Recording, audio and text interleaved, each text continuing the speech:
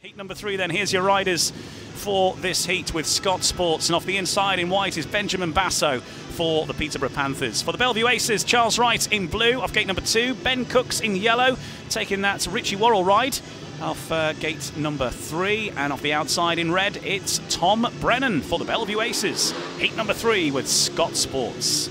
All square so far, 6 points apiece between the Aces and the Panthers. The Panthers looking to get their first points on the board as yet, and of course not an easy place to come this, but keeping it even so far.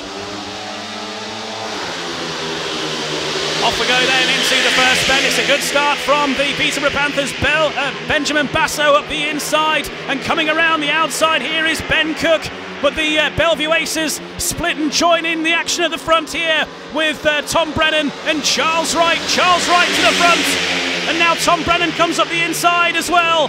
And from somewhere, the Bellevue Aces move themselves into a 5-1.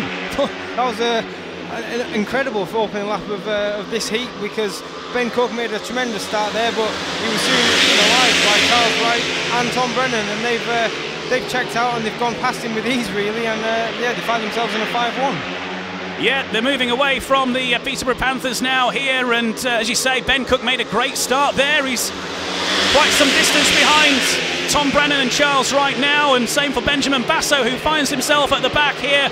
But now, round this turn for the final time in heat number 3, it's going to be a big win for the Bellevue Aces. Charles Wright and Tom Brennan combining for a maximum 5-1.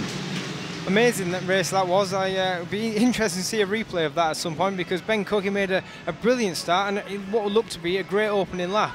After that was picked off by Charles, then picked off by Tom, and found himself going from first to third. So yeah, he didn't really do anything wrong from what we could see there, but the knowledge and the setup of the Bellevue riders must have just been far better, and they had the speed to go past Ben.